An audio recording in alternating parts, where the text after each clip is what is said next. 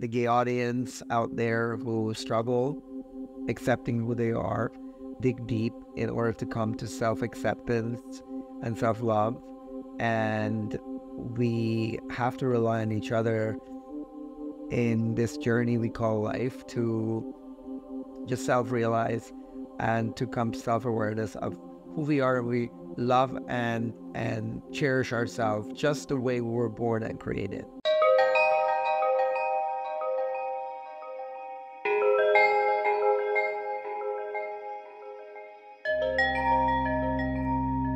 Hello everyone, and welcome back to the Soulful Intuitive. I wanted to thank you for liking, sharing, and subscribing. And please, if you have any friends or family members who you might think would be interested in our topics, please go ahead and recommend our channel. So we are going to start our episode today talking about synchronicity, because that's how the topic today came about.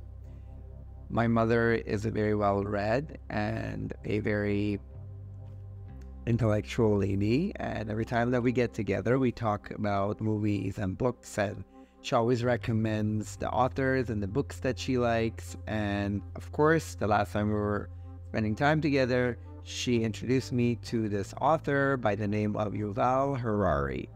And he's an historian and a philosopher. He's a Middle Eastern man who was born and raised in Israel. He is a university professor in one of the universities there, and his famous books are *Sapiens*, Brief History of Humankind, Homo Deus, History of Tomorrow. He has a bunch of other books, but I didn't memorize them. And so she talked about him with me. She even handed me her phone, and there was a clip of him talking about his coming out of the closet as a homosexual man, and just, it was a very sweet conversation he was having with that interviewer, and that was it. And then the next morning I woke up, I did my morning routine, I went on YouTube, which I do every morning, to listen to something educational or some self-development podcast or something inspirational. And Lex Friedman, who's one of the podcasters that I follow, had just interviewed Yuval Harari. The YouTube algorithm recommended him, and they had just posted that interview 16 minutes before I logged on to YouTube. So I was very excited. I always like to start my Mondays knowing that I'm in the state of flow, because the synchronicity tells me that I'm doing something right, and the universe really wanted me to know of this person, and who was unknown to me 24 hours beforehand. So I listened to the podcast. It was a couple hours long, and I learned a lot.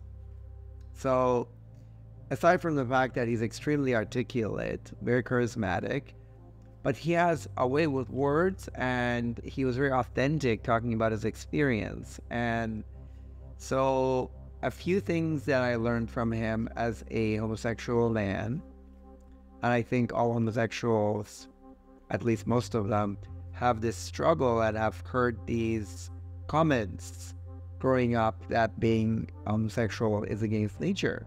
And Yuval made a very good point that anything that happens in nature is natural. So we have homosexuality within mammals, even within birds. And since that happens in nature by itself, that makes it natural.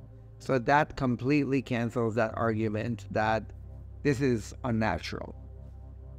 But also, he was talking about this other argument that sex is for procreation, and if homosexuals can have babies or can procreate, then what's the point? And that was another good point he made, that, well, sex in nature happens for a variety of reasons, and it happens to show dominance, it happens to restore order, it happens to display friendship, camaraderie, kinship, and also it happens for recreation. And all of those aspects of sexuality is present in animal kingdom. So that was another issue that I actually grappled with when I was growing up, because, you know, you grow up in this world where you're told that you're wrong, you're abnormal, you're unnatural, and what you're doing is against the laws of nature. And there's no purpose. And because you can't have babies, it makes it futile. So that was that. The third point he was making, which again is something that is heard a lot by the gay community, and that is that our body parts are made for one purpose only. And let's say if you're using your genitals and orifices for anything other than those purposes, then you're doing something against God's will, against the natural laws.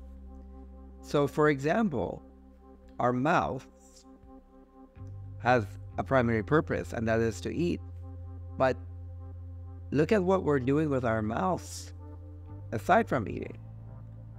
We sing, use our mouth to kiss, we use our mouth to talk.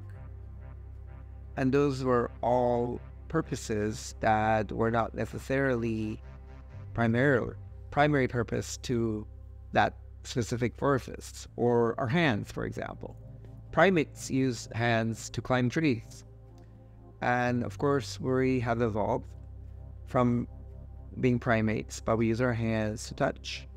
We use our hands to play piano, to play instruments. We even use our hands to heal each other, you know, from chiropractor, physiotherapist, massage therapist, energy healers. So are those extracurricular activities done with our hands unnatural? I think not. So that completely makes a point in terms of that fallacy that homosexuals are using their bodies against and their organs and body parts against what Mother Nature had in mind for them. And even though I came out of the closet 25 years ago, and even though I have made my peace with who I am, it was very interesting listening to someone who had to intellectually make peace with who he is, which he has. And I'm sure him coming out of the closet was not a simple, smooth journey, not personally and not within his circle of friends and family members. So he was hit with all of these comments, all of these misconceptions, and one after another, he was proving them wrong. And I wanted to share that with my audience. If you are gay, it's good to know these answers. If you come across people who have it in their back pocket to prove to you that there's something wrong with you, and if you have family members or friends or loved ones who are gay, it's also good to know that. And like these days, we're hearing a lot about how the gays are and their culture is grooming our kids to be gay. And I don't even know where to begin when it comes to that comment. But I'm going to make a clear comparison. Gay people are born and raised in straight societies, in predominantly heterosexual culture. We grow up watching straight movies, straight TV shows. We only witness straight or heterosexual romance. We only witness heterosexual romance around us in our own home. Most of us are born into, at least my generation, into a heterosexual family where there was a mom and a dad. And the society tells you the exact same thing, that that's just the way it is. We read the novels, the romance novels that are about a man and a woman.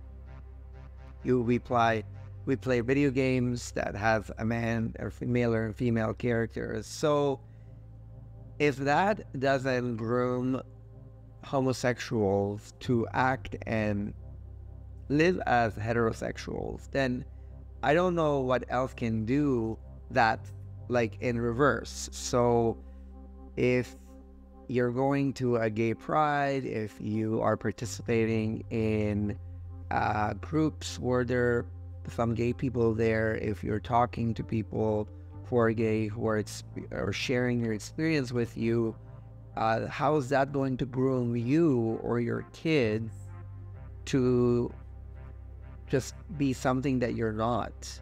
Because being gay has nothing to do with grooming, and being straight has nothing to do with grooming. It is something that you're born with, and don't doubt it for a second. And most members of the gay community can tell you the same thing, that although maybe they didn't know what it was called, they knew exactly how they felt. And they knew exactly their needs and what they had to pursue in terms of, romance, and who they have to be with at the end of the day in order to feel balanced and in order to feel happy and complete and joyful. So I wanted to share that with you, coming from a philosopher, university professor, an intellectual, and also a historian. And I encourage people to go find him, read his books, watch his videos and lectures, because sometimes it is important to hear from, a prominent member of our society who is trained to be articulate, who's trained to be very knowledgeable and wise, and who's trained to just touch on a wide audience. And that's the only way to raise awareness. That's the only way to fight back any fallacies about anything, because unfortunately our society, and we live in a world where our society is looking at things in a very simplistic way. We have reduced nature to black and white, and to left and right and up and down, and that's the exact opposite of what this universe is.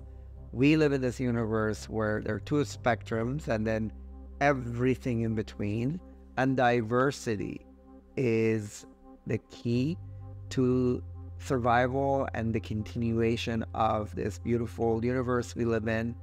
And and I also don't think that people who make those counter arguments and believe in those fallacies, I don't believe that they're they're bad people. They're just misguided.